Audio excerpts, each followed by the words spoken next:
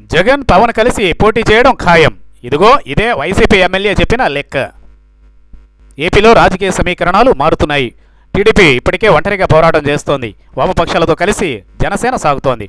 YCP, BJP, Congress విడివిడిగా పోరాడుతున్నాయి. బీజేపీతో కలిసి సాగడానికి ఎవరూ సిద్ధపడే అవకాశాలు కనిపించడం లేదు. ప్రస్తుతం బీజేపీ నుంచే పలువురు నేతలు జారిపోతున్నారు. దాంతో ఏపీలో ఆ పార్టీకి కష్టకాలం దాపురించినట్లే చెప్పవచ్చు. అదే సమయంలో లెఫ్ట్తో కలిసి నడుస్తున్న జనసేనాని త్వరలోనే జగన్తో చేతులు కలిపే అవకాశాలు పెరుగుతున్నాయి. వచ్చే ఎన్నికల నాటికి వీరిద్దరి మధ్య కూడా వైరం స్థానంలో స్నేహం చిగురించడం ఖాయంగా కనిపిస్తోంది. రాయలసీమకు చెందిన ఒక వైకాపా ఎమ్మెల్యే చెప్పిన లెక్క నిజం అనిపిస్తుంది అంటున్నారు. పవన్ కళ్యాణ్ ధోరణి బాగా తెలిసిన వారంతా అది అసంభవం కాదని అంగీకరిస్తున్నారు. వాస్తవానికి పవన్కి వచ్చే ఎన్నికల నాటికి పెద్దగా రాజకీయ లక్ష్యాలు లేవు.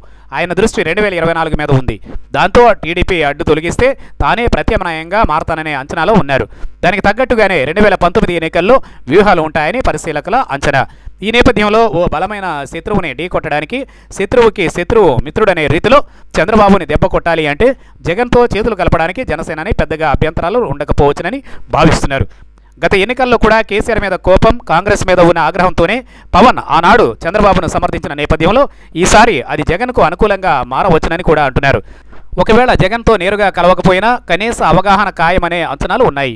అది కూడా సాధ్యం కాకపోతే ఎన్నికల తర్వాత అయినా టీడీపీని దూరం పెట్టడం కోసం వైసీపీతో చేతులు కలపడానికి పవన్కి పెద్దగా అభ్యంతరాలు ఉండకపోవచ్చునని చెబుతున్నారు.